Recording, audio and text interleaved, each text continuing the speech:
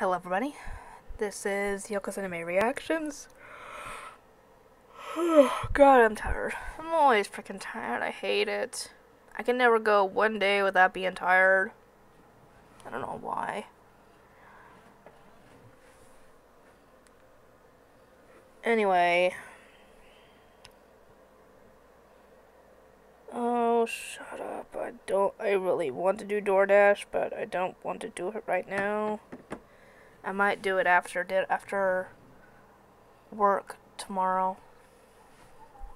Anyway, this is going to be my review for Attack on Titan Season 3 finale, or Season 3 Episode 12, I should say, not part. We're not getting to that yet. But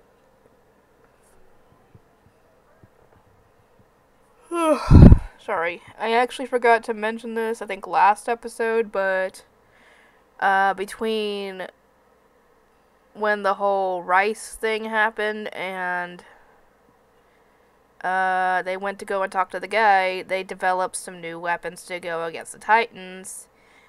So essentially they had it all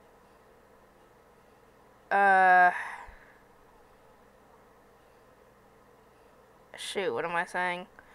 They had the Eren use his hardening ability, and whenever a Titan would come near, a person would stand in that little hole as bait to try and draw it, and once it got close enough, they'd drop a gigantic looking log thingy. I don't know what you would call it, but essentially it gets them at the nape and kills them. So yeah, that essentially is that's actually a good way of doing that without putting people in danger. Anyway,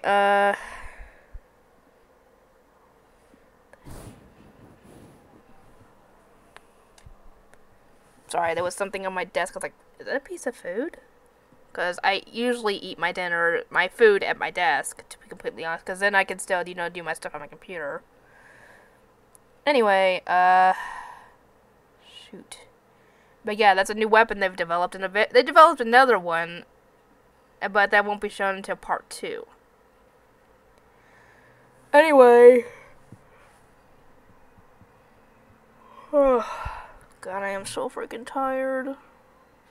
They try to find out what that stuff is that's in the vial that Levi got from Kenny, but they can't because every time it gets exposed to air, it dissipates. So they can't even do anything with it. So from what information they get from Eren in Historia about what that stuff is, they plan on, if they have to, they plan on using it to make somebody into a Titan, and then they would have to eat an intelligent Titan, aka one of the other human Titans, in order to be like Eren, essentially.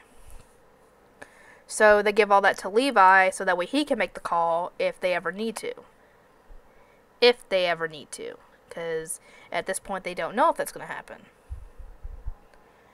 Anyway, Levi ends up talking with Erwin, and they plan on making the trek to Shiganshina again. This time. Okay. Anyway, they plan on making the trip there again, but thankfully they don't have to worry about the female Titan showing up and killing everybody like last time.